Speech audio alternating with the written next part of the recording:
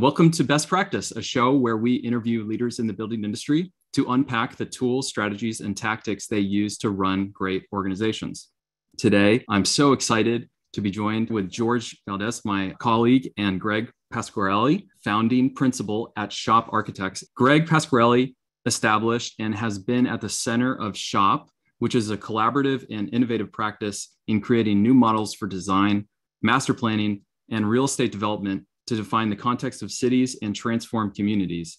Gregg has led many of the most complex and dynamic projects like the Porter House, Barclays Center, and the second tallest tower in Manhattan, 111 West 57th Street. His firm, which I'm sure everyone here is familiar with, SHoP Architects, has been awarded hundreds of design awards and was named most innovative architecture firm in the world by Fast Company and was the recipient of the Smithsonian Institute's National Design Award. The work is even in the permanent collection of the MoMA. So anyways, with that, thank you so much for joining us, Gregg and George. Huge pleasure.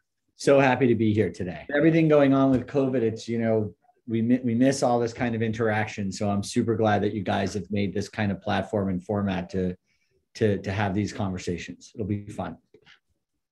Absolutely. So I want to start the conversation off with this question that we've been asking in our 1,000 interviews, which is, what's your lens on practice? Lens in the sense of where do I think, how are we trying to focus on it, or where do we think it's going? Both would be great to hear. Well, I think that obviously the world is in some pretty difficult moments right now, and so I think that we're all thinking about what's the healing that happens, and what are the kind of changes that are going to come out of the pandemic. And as New York architects, we sort of went through this kind of chaos with 9/11. We went through the kind of chaos in the global financial crisis in 2008, 2009, and sort of this is really the next big one. When the pandemic started in the first, sort of 6 months, I was asked dozens of times by magazines and television shows, whatever, like, well, how is the office going to change? How are we going to how's design going to change? And I was like, putting up plastic dividers between people is really not going to do very much. And, I think that, I don't think that the physical environment is actually going to change a tremendous amount. I think that actually the biggest impacts are going to be in mechanical systems, in HVAC. I think from an architectural perspective, we're really looking at more indoor-outdoor space, breathable facades, biophilia in the office. It's going to change from a full desking system. The way I've been talking about it is, half of your office is going to turn into a hotel lobby, where it's really about who's coming and going and having meetings and more informal spaces, and less about a kind of structured workplace. But the demise of the office, the demise of the office building, the demise of the cities, the demise of people wanting to go to the office and work and be together and share ideas and inspire each other is greatly exaggerated. And people, I think, are really excited in a lot of ways to get back. So that's obviously been a big part of practice for the last year plus. I'm very curious about like the trajectory of SHoP Architects and how SHoP Architects somewhat came into the scene as one of the emerging firms that was really dealing with digital fabrication and workflows, but that was also driven by a real, almost like unique lens into practice, also in the sense that a lot of the founding team had business experience, mm-hmm. or had studied, had their MBA or whatnot. And so what I'm very curious about is SHoP seems to be a very reflective company in the sense of always trying to understand like the business models of the industry. What do you think are the challenges currently in practice, like the areas of improvement that architectural practice can focus on, and what's holding it back? Wow, great question. So, I mean, when we started, the founders all had different, we all had other careers first. So whether it was engineering or fine arts or marketing or banking or whatever it might be, so that was interesting because we came into architecture a little bit later. And I think what it did was it allowed us to kind of freely adapt other methods of problem solving to architecture. Like we didn't feel like, oh, this is the only way that it could be done. We grabbed from lots of different professions to think about solving problems. The business side of it, it wasn't that we were so interested in business per se or making money per se. It was really just understanding how are the decisions made in architecture, right? Because I always like to say the difference between being an artist and an architect is, in an artist, you buy your own materials and you do what you do with them what you want. And as an architect, someone else pays for your materials, and so you have to negotiate with what you do with them. And so that negotiation really becomes it. I think that architectural education in America today does a terrible disservice by not giving some basic finance and business courses, because a lot of those decisions are made because of financial decisions, right? And quite frankly, it's not that hard. It's like, a business degree is like 60 vocabulary words and knowing Excel really well. Like, it's just not that hard. So like making it this big mysterious thing that we as architects, who are like really smart people that can synthesize a lot of ideas, and like leaving it as this other thing that you don't engage with, is a huge error by the profession. Because engaging in it really opens up the ability to design, right? And people think, oh, if I engage with that, it causes, it's in conflict with the purity of design. That's exactly wrong. That's exactly the opposite. Engaging with it gives you greater freedom. Engaging with it opens up the possibility. Engaging with it actually helps you make better design by being smart about the way you're using materials, right? And using materials is one, financial, but it's also about sustainability. It's about being smart with how you spend the planet, not just someone's checkbook. So it's really a kind of deeper, broader idea there. That said, we were really at the forefront of digital technology because we were a young firm, and like no one was going to give us, Frank Gehry budgets or Calatrava budgets or whatever. So we had to be scrappy, and we had to be like, well, what's the advantage that a firm of 5 people sitting in a loft above a Chinese restaurant on the exit ramps of the Queens Midtown Tunnel, how are we going to win a project against the 50-person firm or the 500-person firm or whatever? And we were like, well, maybe we're younger and more nimble and smarter about technology. So if we like heavily invest in what's next, that might give us a little bit of advantage to sort of like claw our way up, if you will. And so I think that was a really important thing for us. And plus, I think the last part was that another thing that at the time that we were in school, it was like you kind of had a choice. Like you could either be like a paper architect or a corporate architect. Like you could like do competitions and cool things and interesting and teach and theory, and maybe you win a big competition and you start a practice, or you like had to like learn everything about vent stacks and flashing details and master planning and they were separate. And we were like, why would you separate these things? Like, why can't you be a both and firm? And when we started reading the AIA contracts when we were out of school and getting our first projects, and we saw that you weren't allowed to be involved in means and materials, I was like, what? So what are we doing? Like decorating wallpaper, like to wrap the outside of a building? Like, shouldn't we know something about how the buildings go together? And so I think it was the confluence of those things, which were all breaking rules, like known sort of ways of practice that really led to SHoP and the kind of work that we do today. What ideas and mental models do you draw from your pre-architecture career? I'd like to hear more about like yours in particular, and then maybe some other mental models that came in from your other partners. Well, I mean, it was, it's very simple. It's not super complicated. It was like, all right, if we want to do this project, like understanding a pro forma, right? Like a pro forma is how decisions are made, like whether the project is going to be built or not, like whether they can get funding, whether, and this isn't only for developer work, it's also for a museum. Like we're going to go out and raise X amount of money and we're going to have these kinds of shows and they're going to be this number of people that come and the gift shop's going to generate, like, can we make it happen? Is this a smart idea? Do we fly materials from all over the world and bring them together to make a space where people come together and are enlightened and happy or inspired? Like these are, but it's still it's a pro forma in a way. It doesn't only have to be a financial pro forma, but I think that having had a background in finance, that I understood that very clearly. And it was like, it became a way of talking about it, not in a financial sense, but in a, what is this building going to do? Why are we doing this?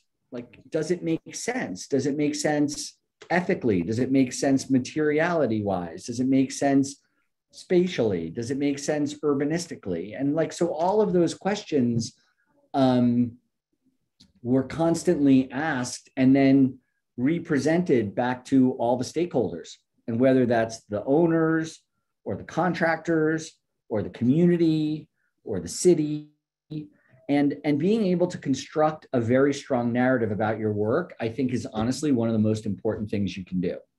If you could tell a really good story, a very compelling story for a reason for why the building is there and what it's going to do and why it's worth the investment of time and energy and materials, and get people excited about it, that's the best chance of getting them built. I think with the pro forma, what's also kind of interesting about what you're talking about, it's like while some in the firm already had that background of speaking that language, right, of understanding those tools as instruments, right, to incentivize people. I think it's kind of like the other mental models that are layered with that is that idea of incentives. Like you're able to look at not necessarily my design, right, because a lot of school is teaching you about like sort of authorship, right, and all those kind of concepts about you as the designer and all that, versus like the kind of what you bring to the table is understanding that's actually various incentives that exist with different stakeholders. And what a pro forma, the mental model of a pro forma does is it kind of shows you the balancing out of all these different, right, what could be diametrically opposed challenges, right, these other constraints. But by being able to map that over and say, like, actually, like this, the at the local level, the neighborhood, the community boards, they have certain incentives, and then at the developer has certain incentives. And what you're very good at is actually starting almost there first, in a sense of like, what are the things that are kind of pulling apart from each other, and how do you use those as constraints for the building itself, more by like what it's going to do for all those different stakeholders, as opposed to like starting with form potentially, or starting with these other, what is more standard in education through academia today. Well, I think one is more connected to the real world and more connected to accomplishing something. I mean, like, look, I love sculpture, I love painting, I love art, I love beautiful buildings, and not everyone has to serve a purpose, but most of them do. And so why not just start there? When people complain about the parameters of a project, like, it's like, you're in the wrong profession. Like, the parameters are the thing that make it interesting, right? Like, I do laugh. I don't know what we would do if we had like a grass field somewhere in an unlimited budget. I don't even know what we would design. Like, I don't know. So I'm actually not very interested in doing that. So, so I think, a little bit of that could come from growing up, in New York City, and where there's this battle over every inch. It's like that cauldron of all those intense forces kind of makes you have to solve on so many levels. But, you know, I mean, now like less than 10% of our work is in New York. It's actually really all over the country and all over the world. And those lessons are valuable everywhere. They're really valuable everywhere. And I think when architects, instead of shying away from those battles, when they engage them, you get a bigger seat at the table, right? You're seen as a value add. You're seen as someone that's going to help and do something inspiring and exciting. And so therefore we have always been very open and receptive to being in those kinds of conversations. So you've talked before about like these limits, like it's not only like what's conventional, but also like what's advised against by the standards of the profession. So like means and methods are going on the client side, like actually piercing through the scope that's supposed to be defined by the profession. Is that how we should rethink practice? What practice is? How far should we go? As you should blow the whole thing up as fast and hard as you can, because it's broken. And almost every time, I mean, lots of times we failed. I mean, that's fine. Like, you know, but I'd rather fail at trying something new than do a mediocre job at something that everyone else has done. And, you know, I think that the system's broken. So like wherever, like we try to take on every project. I mean, okay, the one thing I will say is like, especially as a young architect, like you can't try everything on one project. Like the way that we try to think of it is like a 90-10 model. Like, okay, 90% of it, like we know how to do, and this is how a lot of things, but let's take 10% of it to really research and explore and push and break stuff. And like, if you can do that on every project, you know, 10, 20 years later, you've actually kind of done something, right? Like it takes that long. So, you know, I think that there's so many things, there's so many areas that the profession, and when I say the profession, I mean more than just architecture. I mean, you know, obviously AEC is a total, but just building and planning and city making and you know, habitation and cultivation and like all of these things are like, you know, this making of our world that we live in is really what I'm talking about. And so supply chain issues, political issues, you know, equity issues, sustainability, all of these things. It's not just architecture, but you know, I think that, and I've said this before many times, but it's like what I like about architecture is it's kind of to me like the last great generalist profession. Like the kind of cool thing is we kind of go in there and our skill set is that we're kind of good at a lot of stuff and we're good at synthesizing, right? And when we try to be specialists, just as like creating aesthetics, I think we do the profession a disservice. And so, you know, as a young architect or a mid-career architect or late in your career, it's like that 10% where you can push it and you can synthesize it and you can get people behind it and you can move the ball forward a little bit. Like that's to me what's most interesting about what we do. I love this idea of blowing up the way practice is done today. And one of the things that's also been very interesting about SHoP is that it's done things maybe a little bit ahead of the curve in the business model. And by that, what I also mean is to say, like, you know, SHoP has made investments in tech companies, let's say, right? Like there's been investments in sort of there's this idea of having skin in the game, which I feel has been like a through line for SHoP in some sense. It's like, how do we start to like get into the asymmetric upside out of like changes that are happening as opposed to just doing, you know, only sticking to, hey, I'm going to deliver this project. And whether that was like, I don't know, I remember a story of like, you know, one of the projects that early on the SHoP did where there was actually equity position in the project, things like that, but then also finding new ways to do that through investments in tech companies. Like, can you speak a little bit more about like where that mindset came from? Is that also part of like how you think about how you, like, if you think about the business as an asset too, it's like, how are you diversifying risk for the business itself? Yeah.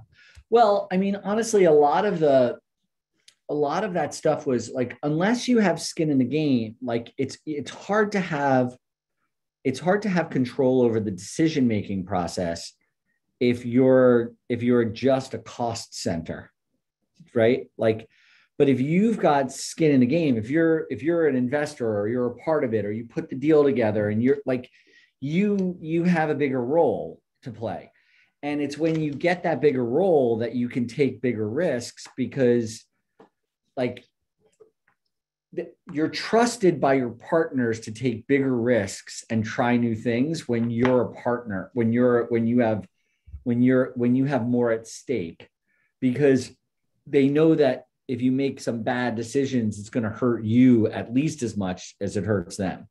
So like, people would always say this to us, they'd be like, oh my God, why would you invest in your own building or have an equity stake or put a deal together and do like, that's going to hurt the architecture because, it's a slippery slope to being in bed with the developer and, you're making a deal with the devil. And, like you couldn't believe the crap we heard.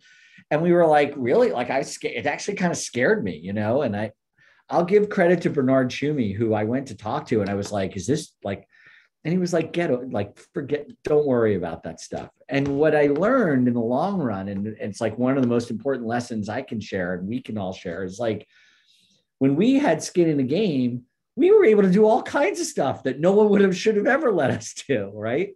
Like at the Porter House, we made the first digitally fabricated facade, the full facade with no drawings, directly from the model, directly to laser cutters, to creating 4,000 unique shapes of zinc. And we had no facade contractor. We just built it ourselves, right? Like that was kind of insane, right? But we learned. That's amazing. It was like, and it was because we did it. And they were like, well, you'll be bankrupt if you screw it up. Like our developer partner was like, I'll survive, but you'll be bankrupt. And we were like, yeah, that's right. So let us do it because we won't mess it up. And we didn't mess it up. And that was how we pulled off that building. And, remarkably, we finished that building in 2003. And it was only 6 years later that we got the Barclays Center. And we got the Barclays Center because they knew how complicated it was going to be to do it. And there was a huge time limit and there was a lot of things going on. And they were like, well, show us a project where you've done something innovative. And when we showed them this little 50,000 square foot building in the meatpacking district, I think they were like, you did what? you guys like made the facade. And that was how we landed the $1 billion project, because of the risks we took on the little project, proved to them we could do the project that was 20x in scale. And so that's what I've been trying to sort of say is like, it's not taking those new positions or launching new companies, or it's not about making money. It's about expanding territory. And that's the key thing. It's about expanding opportunity. It's about, well, if we can make a software that does this, because this is a problem we're facing all the time, does that then get us involved in project A, B, C, and D? Because we have a thing that can help solve it, right? If we can take a risk on something to try a new technology at this scale, does that get us invited to the party at this scale, right? And so that I think that was the real driver for us behind taking these kinds of risks. It wasn't about financial reward. It was about territorial reward. It was about experimentation reward. It was about decision-making reward. It was about expanding all those opportunities. Would you say then that, because then it's like intention, right, as the key word in this part, like you're being very intentional about the risks you're taking, like you're not and it's additive, right? Because you have a vision about where the company wants to go. Do you, especially when you're describing like how it can open up new opportunities and things where it seems like you already have a vision about what that is. How concrete is that vision for SHoP? Like, was it always from the very beginning, like we want to do the kind of large projects that you're doing now, which are kind of at almost the master plan level? I think they're pretty massive at points. Was that always kind of like the trajectory, or Yeah, I think so. I think we did. We were super interested in that. I mean, honestly, I think one of, as well as being a generalist profession, I think that we were also very interested in SHoP being a generalist architect. Like we did not want to be museum architects or university building architects or skyscraper architects or sports arena architects or master planner architects. Like we wanted all of the above, like, and we wanted to keep it fresh and interesting. But yeah, I think from the very beginning we thought of like, let's solve problems. And if it's a problem in a tiny little park in Greenport or 2 miles of waterfront in Manhattan, or some giant master plan in Asia or Australia or the West Coast, like it's just solving problems. And that was what we were interested in doing. As you've been like partnering with, outside of your actual partner group, but like partnering with clients, or on the client side, partnering on the means and method sides, like on fabrication, manufacturing, those individuals that you partner with, those other business partners, what kind of lessons have you learned in terms of how they approach these very ambitious projects and how they build their own teams to support those projects? That's a really good question. I think we learned something on every single project. And, maybe as we've gotten older, we were like, "Ooh, wow, those were really risky things we did," but that's okay. We try to keep it going, and we try to get smarter each year. But, I think that people are kind of excited. People get excited because it's like, they're kind of like, wait, you'll do what with us? Like you'll try and help us. And then like, they're like, well, here's how we can help you. And like people, like we try to build some of these buildings that are really pushed form and material and everything. And then we like make an extra drawing that shows the guy how to get his hand back there and custom make a certain wrench because we know it'll fit. And they're like, you thought about us? Like, dude, I'm going to make the best building possible. Like I think it's just respect and empathy and thinking about the layers of what we do, not just making the images of buildings and saying, here, go build this, go figure it out for me. I mean, like we might not be right all the time in the things we love, but we're like, hey, we think you could build it this way. And they're kind of like, yeah, we wouldn't do that, but we really appreciate that you tried. And then they try really hard to figure it out. You know what I mean? As opposed to you hand them some kind of shape and go like, yeah, figure this out. And so anyway, I think that's the ethos of where a lot of that comes from. Do you think by doing that, I internally at Monograph, we sometimes talk about this idea of like, how can you do like these overlaps, right? And these handoffs, basically, how can you do a little bit extra for someone else so that they can kind of have more context to be able to take it further faster? Do you find that those things, and you mentioned that sometimes it doesn't work, the intention is good, but it's not realistic, right? But have you found any patterns in that where like, well, actually it might make sense to have people that come from that world more embedded within SHoP so that handoff is even cleaner, because when it is successful, the impact downstream of that is so much more, value for the firm? Yeah. Yes. The answer is yes. So we do bring in more and more people with different experiences, and that's really good. The downside of that is you don't want to have so many people that are so entrenched in the way it's always done that they just say, oh, well, you can't do that. Like the thing that makes my head explode is when you come up with an idea and you present it in a meeting and they're like, well, you can't do that. And you're like, okay, why? And they're like, and if they say like, because that's not the way we do it, like, I just literally go like, I literally cross that person off of, any, like, just, okay, why wake up in the morning then? So, and they may be right. I'm not saying that they're not always right, but it's like, can't we try to solve it? Can we think about it in a different way? Like, can't we push the limits of stuff? And, the funny thing is even when we've had people who have said you can't do it, and then like after 3, 4, 5, 6 months, they're like, that idea you talked about 6 months ago, there's something there. And I'm like, yeah, thank you. But, or sometimes they're like, yeah, that would have been a disaster. And I'm like, yeah, it would have been, but we tried and we tried to figure it out and we learned something else about things. So it's that balance of expertise, but also being open, right? Like having that real strong drive to challenge status quo. I think when you do important. What? Yeah, when like, because some of these risks you've taken, many years have played out beyond them, so you've been able to see some performance. Curious, where have been, if you'd be comfortable sharing, like, where has there been a risk that you've taken on that's really amplified a loss, and then also one that's like really amplified a gain? Like you gave this example of the Porterhouse and then scaling that opportunity up to Barclays. I'm curious if there are any others where like the outcome was severely amplified because of the new level of risk that you took on. Yeah, I mean, I think the Porterhouse to it's a direct thing. Like PS1 to Porterhouse to Barclays is like a total throughput, and now is stuff that we're doing. Like those ideas are on every project now, and so that's just exponentially grown.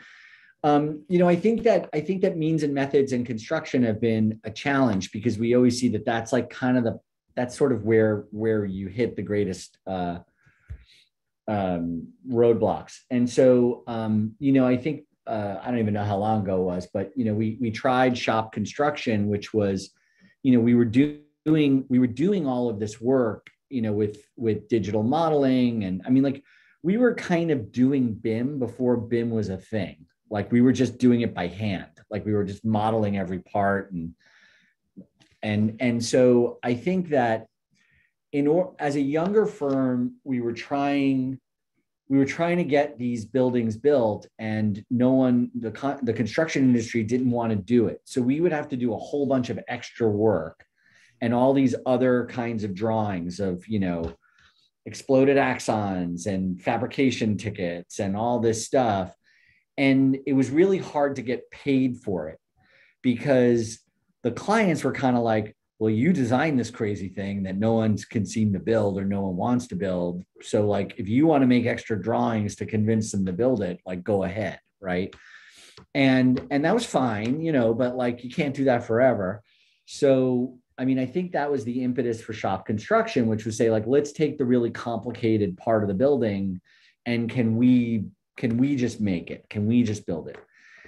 And in the long run, it didn't work out, and it was pretty tough. And, anyway, there are a lot of reasons, then we got to B2, which was the tallest modular building, in the country, still is, next to Barclays. And we were like, look, we've got to move from standard construction practice. And we were really excited about B2 because, Bruce Ratner at Forest City knew he had 6 million square feet of housing to build, and he was enough to build a factory in the Navy Yard and start this company and build the whole thing. So we were really excited about it. And then, unfortunately, for a lot of reasons, it ended up not being manufacturing. It ended up being like they just moved traditional construction inside, and this was no fault of Forest Cities. And so it didn't work, and it became a battle, and it was frustrating, and it was like, but we knew that the core of that was the way to go, right? Although Katerra, it was exactly the same thing. They tried to do vertical integration, and they moved conventional construction indoors and spent $1 billion doing it. We were like, that's not what we got to do. We got to get out of construction and we got to get into manufacturing, right? Two totally different mindsets. And so, those were like, while B2 got built and eventually, but it took longer than it should have. And I think it hurt the reputation of high-rise modular because of that. But, there's a throughput. If Porterhouse, if PS1 to Porterhouse to Barclays to the, 10 projects behind me is a throughput of success, that was a throughput of not failure, but really hard stuff, right? But now we've spun off a new company called Assembly, which is doing offsite manufacturing. And it's like 20 years of those lessons are the DNA of this firm. And it's like super exciting what's going on there. So I guess what I'm trying to say, I mean, there's a lot of detail, I know, but like even in the failures, that you can turn that in, you can leverage that into something positive, right? And so, you know, I'd rather try, which all of us at SHoP, we'd rather try and fail and learn something than just do business as usual and move on to the next one. I hope that answered the question. No, it does. And I really appreciate the detail. I'm curious now, like you've got these lessons learned and like with Assembly and your crazy projects that you're working on now. What is your thinking now about risk? And what lessons have you learned in terms of how to mitigate it? We've even got a question in the chat that maybe we'll return to a little bit later about it too, about how to, what have you learned about mitigating that risk, like taking it on, but what are the details of that you make sure that you don't get too far into it, that you risk ruin if something goes wrong? Yeah, well, look, I mean, the dirty truth of it, quite frankly, is when stuff goes wrong, they sue everybody anyway. So the way that we mitigate risk is I'd rather have my hands in more places because I'd rather it be our fault than someone else's. And quite frankly, we will try so hard to solve the problem that people don't really sue us for that. Like, you know, that's not the thing. So it's like, I don't think you can ever really mitigate risk. So you may as well take on the responsibility and just do a good job. That's how you mitigate risk. Take it on, solve it, make your client happy, make the building hopefully performs, and move on. And, you know, I always say, like, I was like, you know, someone might say like, oh my God, we built this building and there were these 3 issues. And I'm like, do you know how many decisions we made to build that building? 10,000. So you're telling me I got 9,997 right and 3 wrong. You're welcome. And by the way, I'll spend the next year fixing those 3, but don't complain. Right? So the point is, take it on. Just take it on, man. Like, take it on and solve it and be a good guy and be a good person, have empathy, work your ass off and solve their problems as much as you can. And the clients will be happy and you get to do more. That's how we mitigate risk. I love that framing too about this, like, it's almost like a game theory thing, right? It's like if the outcome will be negative at any rate, right? The only way to actually mitigate it is through this taking more ownership of it, right? So at the end of the day, you're not susceptible to other people fucking up along the way. It's just all about you, right? And then there's a lesson to be learned there, which could be improved, but at least, like, it's not like, hey, I just got sued because another partner out of, like, you know, the risk is just very different, right? Yeah. And look, there's stuff we can't do. Like, I can't design a switch gear for a giant mechanical system on an infrastructure project, you know? And so, like, but you know, you try your best to solve every problem that comes. And I mean, that's all you can do, right? What would you say is the biggest challenges right now for SHoP as a company? Like, what's very top of mind to you? What keeps you up at night? Well, you know, it's funny, you go through phases. Like, you know, I do like to say, like, one of the great things about being an architect is you're young until you're 50. And then your like prime years are like 55 to 73. Right? Like, you know, it's like, so it's kind of good because there's always positive stuff ahead, right? Like, it's a lot better than being in the NBA where you're like washed up at 28. So, you know, like, we're kind of, you know, we're the founding partners are like in our mid 50s. Like, you know, we have, you know, it's like the first 10 years we're the little growing experimental firm. The second 10 years we started building the big projects. We started winning. We started building the infrastructure of the office. We we grew, to 150 or 200 person firm. And now it's like, now we have 20 major projects around the world that are under construction or just finishing or, whatever. And it's like this next big body of work is being released out to the world to see. And so I think the thing is like, what is next? Like, what do we do next? And, I'd be happy to design beautiful buildings for the next 20 or 30 years. And that'll be great. But I think there's more to it. So I think assembly is super interesting. I think some of these large scale projects and watching how they unfold, like, it's like your children, these buildings are your children, and you're releasing them out into the public, and you want to watch how they behave and what they do and what they contribute and learn from that, is kind of really interesting part. But yeah, I mean, like, that's it. It's like, okay, like, how do I say this? Like, so much of getting the project, it's like always smoke. Always has to be a little smoke and mirrors, right? Like, you can't get a 30-story building until you've done a 30-story building. You can't get a museum until you've done a museum. You can't get a university building or an embassy until you've done one. Well, how do you do one, right? Like, so there's always this, like, it's always this battle of this crawling, grabbing the toehold and fighting your way up the rock cliff.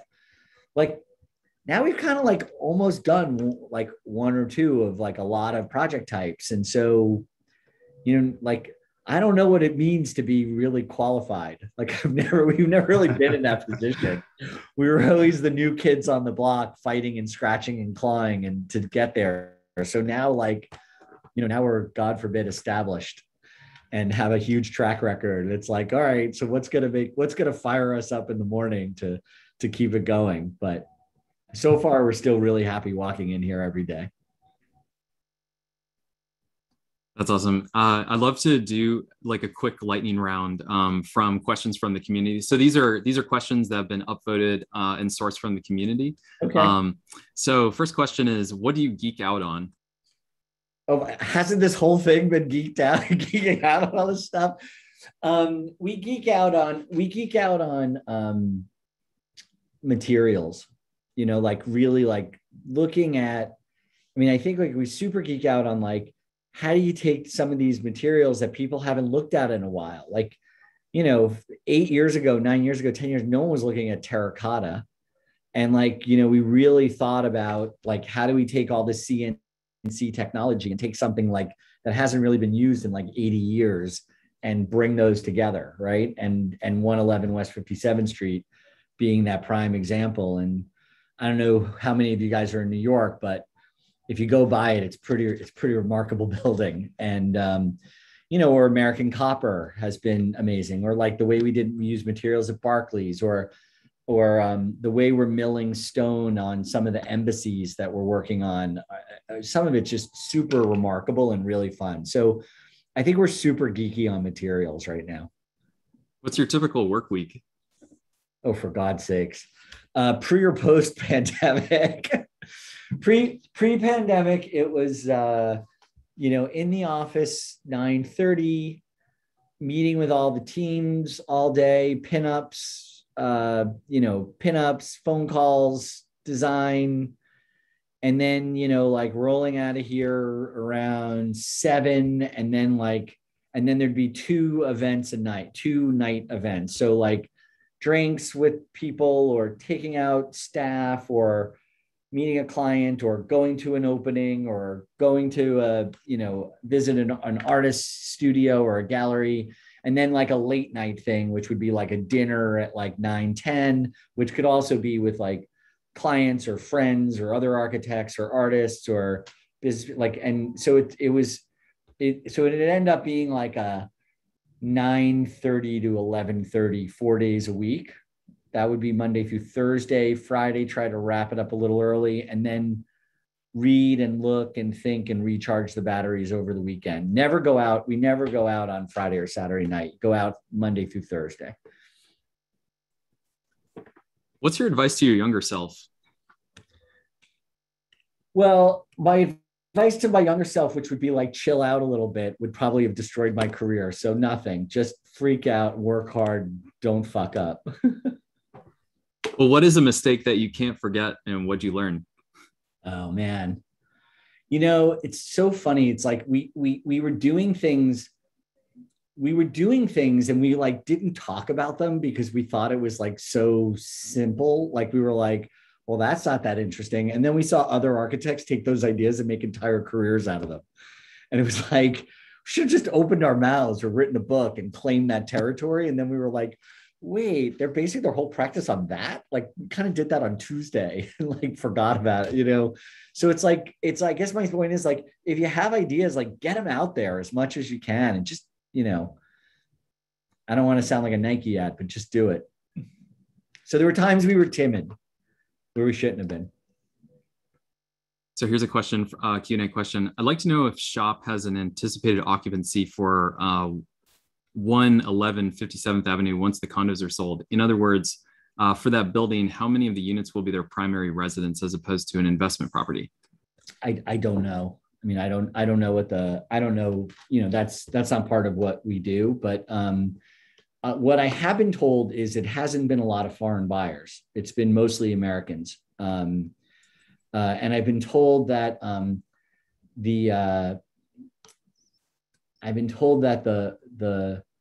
New Yorkers tend to buy the apartments lower in the building, and the West Coast people have been buying it in the middle of the building, and the Midwest people have been buying it towards the top of the building.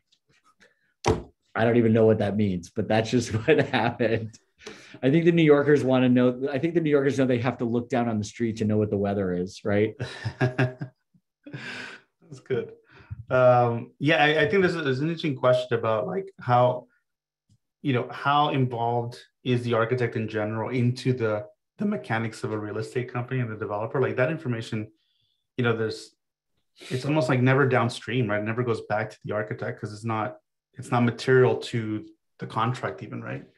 No, it's not. I mean, look, we ask when we work on a building like that. I mean, just like when you work on an embassy or a university building or a museum, you're thinking about like who's going to use it. I mean, like that's the most important thing. And we never think of a building as like a solitary object. It's also dropped into its environment, and I always feel like the building radiates out into its environment, and its environment radiates back in, and it's that pressure interchange that the architecture negotiates, let's say. So we do think about who's going to be there very, very deeply, but on a developer building, you could think who you think might be there, but it may not be the case. Sometimes it's surprising. I do like to go to the buildings and just watch people using them. My favorite moment as an architect is like when the buildings are kind of done and out there, is like turning my back to the building and watching people look at the building. And like when you see people gather their friends and they're taking the picture in front of the building, or you see people look at it and they're in wonder and they're smiling or yelling and saying they hate it. Like, I find that super fascinating, like just to watch it engage the public and become a part of the city. How does SHoP handle tools and software training at the firm? And how does digital tools influence how the company hires? Hugely. I mean, we hire a variety of people. I think that we love people who have multiple skill sets. Like we've always made the argument that you need expertise in at least two things to have a creative idea, because it's the spark between two levels of expertise that true creativity happens. And so we love someone who is like a poet undergrad and a coder grad, or or a construction worker becoming a finance person, or a sculptor who does mechanical systems. I think like those, that's super interesting. And so obviously people with strong digital skills and ability to write software, to code, like we love that. But like you also have to like have a good eye and a good hand and a great aesthetic and an ability to communicate and be good at have empathy for those people who maybe don't have as strong technical skills and share them, And so I mean, yes, we have SHoP U, we call it, which is an internal, I mean, obviously during COVID, it got put on hold, but for years we had it. So we have like trimesters and then SHoP staff pitch to leadership, like, I want to teach this class. And there's always at least 3 classes going on, and then staff take the classes, and it could be a wide variety. I mean, oftentimes there's a lot of technical stuff that goes on there, but it's also been like, we had a person who was a manager of a bar for 8 years before she went into architecture. And so she would teach mixology classes. And, we have people who teach anything that they're interested in that are related to architecture or not related to architecture. But yeah, I mean, that's where a lot of it comes from. And then also, people have ideas, like they come in, it's almost like applying for a grant. They come to leadership and say like, hey, I want to write this software and I need like 6 weeks to work on it. Can I take that time and will you let us to do it? And then we'll develop something. And I think this tool is valuable for this. And if we make them make a pitch to us and almost write a pro forma to us, and then we'll green light it and see what they do. So that's the way a lot of stuff has been developed in the office. I almost feel like that one, like learning how to construct a business case, that alone in some way is the unexplored opportunity for at least architecture education. Because oftentimes, even when you're working within a firm, a lot of times I think this obviously leadership matters, and leadership has to be open to receive new ideas from their employees. And it's likely that your firm won't go very far if you don't have that mindset to begin with. But that idea of being able to articulate, you see a problem in a workflow inside of the office, and you feel like you have a vision for what the solution might be. Either you can go out and do it because it's a reversible decision in some way, right? You should just go out and take initiative. Or if it does require more investment and more rallying alignment, it's like putting a simple like deck that just shows like, this is the challenge. Here's the opportunity of like what the new workflow would look like. And by the way, here's a schedule for like how to get it done, right? I mean, that alone is like a simple framework just taught to every student would probably like advance careers internally in some firms like tenfold. Okay, so there is one additional question here, and this is from Marjan. She's a great interviewer herself. When it comes to the value, like how SHoP expresses its value, does SHoP look to express its value also through the way that it structures fees? Like, is that something critical to the way that the firm operates too from a business perspective? And have you made some sense of that, right? Because this is a big topic even within the industry about like everyone's talking about, oh, we should be charging on value, right? Yeah, I mean, look, it's a hard thing. I mean, I always say like it's the most ridiculous thing that we charge by the hour, right? Like, I mean, there are some hours where one of us comes up with an amazing idea that hour was worth $1 million, and there were a lot of other hours that were worth like 6 cents. So, it's kind of crazy. Unfortunately, it's really hard, right? Because you've got this industry standards, and it's what lenders will accept, and it's like it's always a bit of a battle. And so a lot of the stuff that I'm talking about costs more, right? A lot of these things cost more, but like to us, that's our reinvestment in the firm, right? Like, so if one could, and I'm making numbers up, but let's just say, you think you could get a 15% profit margin, and it's like, well, but I'm only going to get a 7.5% profit margin on this one. Well, that 7.5% was my reinvestment in the firm to build the territory, to create the tools that I can do more in the future. So like, we've really kind of reinvested everything the firm has made back into the firm for 20 years. And that's how we grew it. Right. But yeah, it's hard to like, actually, I mean, I guess the point is like, I actually get, it's hard to get like more fee, but maybe you get more and better projects because you can do things that other people can't. Right. It scales up at some point, right? It's like you're able to take on that next project because of that. Yeah. Which is much larger. It's like, it's not even about a margin issue. It's almost like it's the aggregate amount that's not talked about, right? It's actually like that's 10% of like 100 is very different from 10% from like whatever, right? Right. Right. Exactly. And so, I think that goes back to what I was trying to say before about territory. It's about growth in territory and growth and opportunity, right?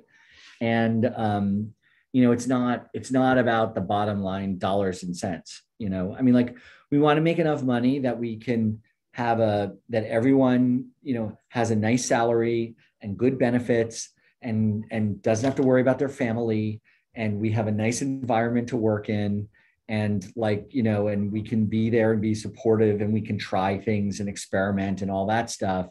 But it's really about expanding opportunities and places that you can think and risks that you can take and things you can try, and keeping it really exciting to go into work every day. All right, we're gonna end with my last question. Go to one. I'm nervous. No, it's not bad. Feel free to get emotional. So, what is the nicest thing anyone's ever done for you? Oh man, it can be personal. It can be, we've had all sorts of answers, which is really core to it's really special to this interview. I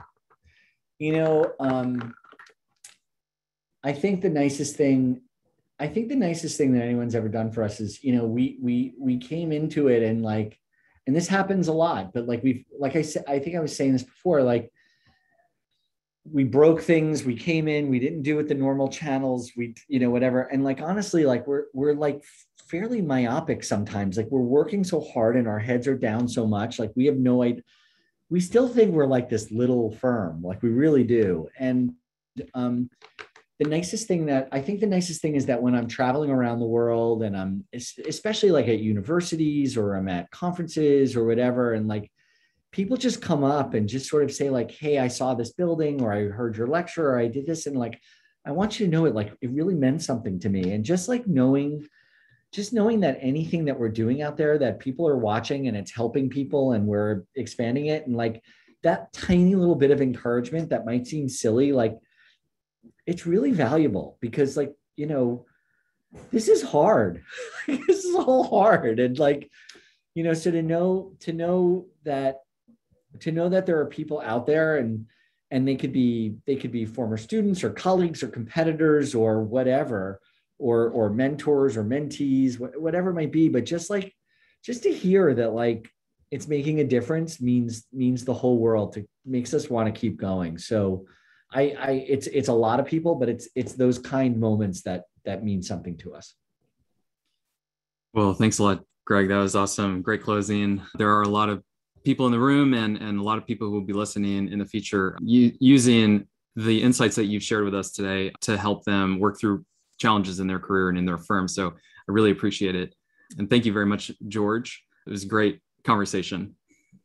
Oh, thank you so much, Chris and George. It was really fun to do, and hopefully we'll get to do something in person soon, one of these days. So best of luck and stay in touch. Okay, guys? Yeah. I'll see you soon. Thanks. Bye, everybody. Bye, guys. Thank you, everyone. Cheers.